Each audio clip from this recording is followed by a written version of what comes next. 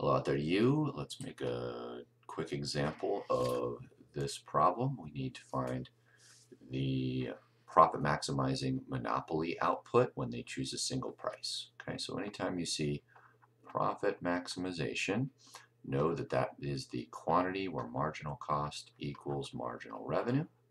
Okay, it's going to be your microeconomics tattoo.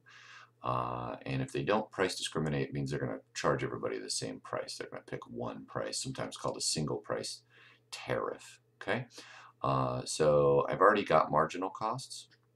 I need to know how to find marginal revenue. So if you don't know, it's the change in total revenue divided by the change in quantity. Now in this particular problem, if you look here on this column for quantity, well, then that's going to just change by 1. So in this case, it'll just be the change in total revenue divided by 1, which is just the change in total revenue in this problem. But if you run into one where, say, they're changing by 10, then you'll just divide by 10.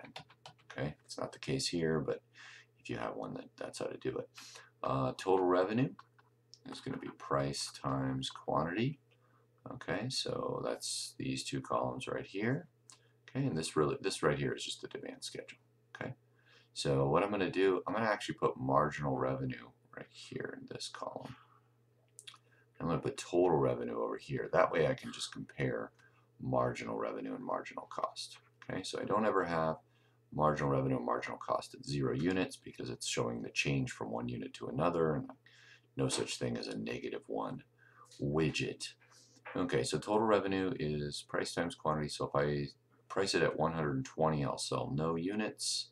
Price it at 110, I'll sell 1.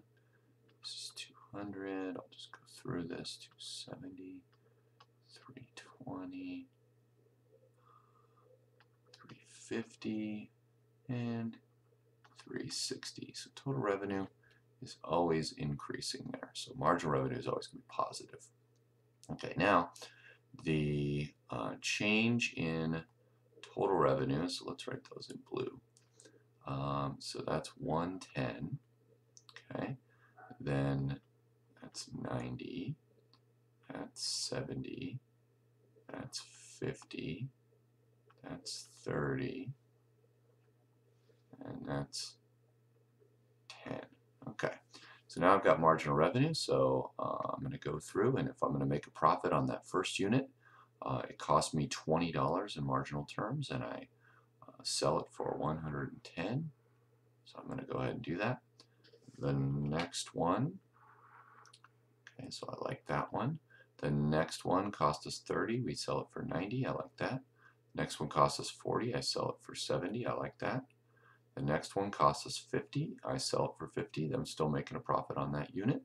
But this one, it costs us 60. We sell it for 30. It's actually going to decrease total profit by $30. So I don't want to do that. I don't want to put an X there. I don't want to do that. So the answer to the quantity on this one, quantity I'm going to sell is 4. So this is the profit maximization case, but I'm going to go to 4. So quantity is 4. Could be written as QPM. Okay. Now I'm not going to charge $50 because I'm not in a competitive environment.